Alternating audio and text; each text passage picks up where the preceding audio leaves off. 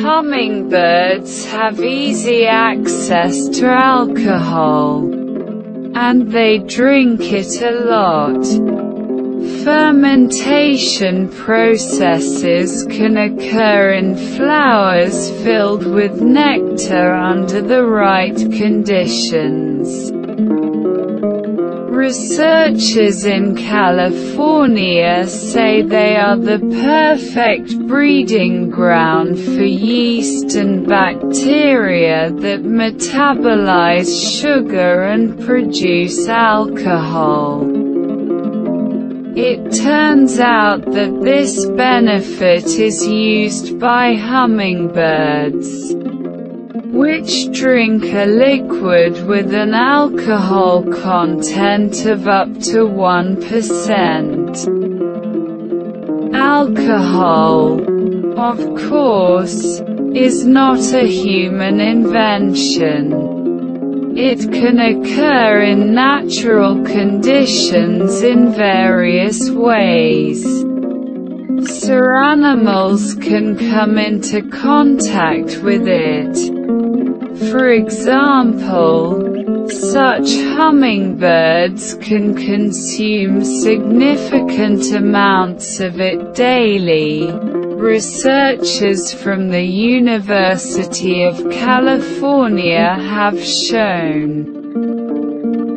But how does it affect them? The description and results of the research were published in the journal, Royal Society Open Science. We don't think about it on a daily basis.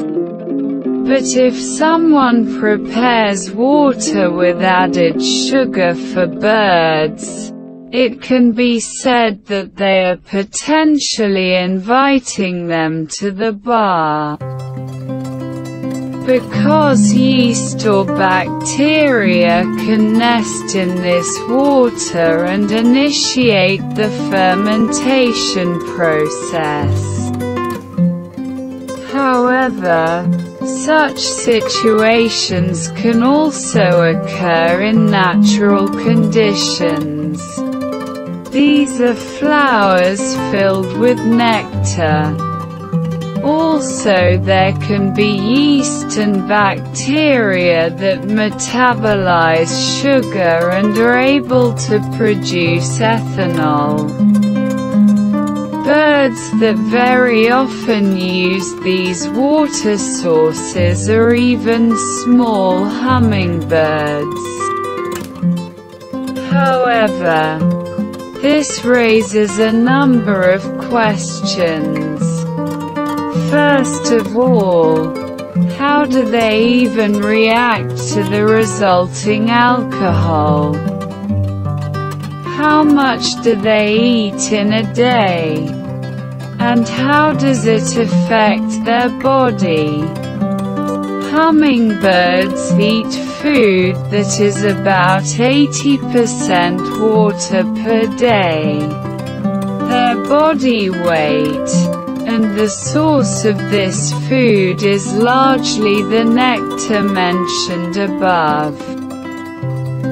Thus, even if only some of these sources contained a small amount of alcohol, one could expect that in proportion to the body weight of the hummingbird, the volume of alcohol consumed would be quite large.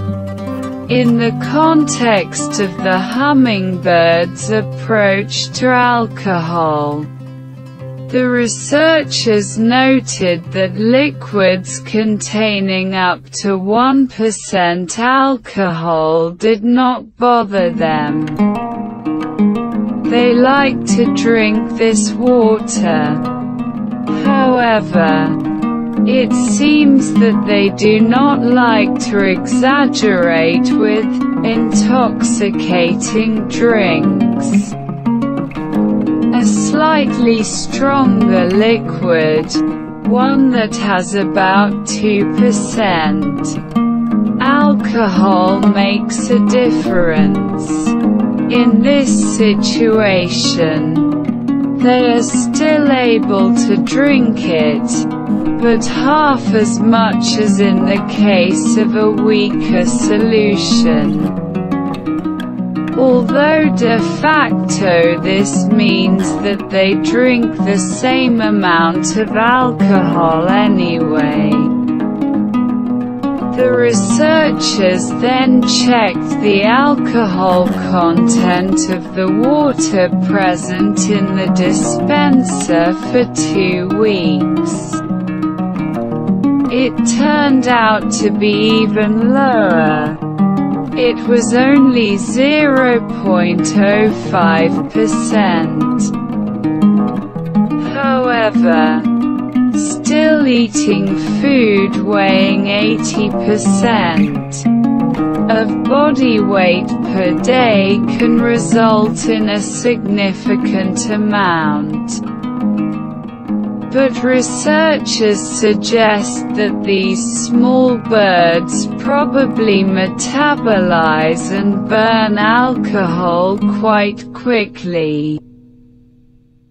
They probably do not even feel any negative effects associated with its consumption. Simply put, they don't get drunk on it. However, there are animals that come into contact with alcohol much stronger. An example here are shrews living in the western part of Malaysia. They feed on nectar from the inflorescence of palm trees, which can contain up to 3.8% alcohol content. This also applies to the cuckoos and the Madagascar fingerlings, primates.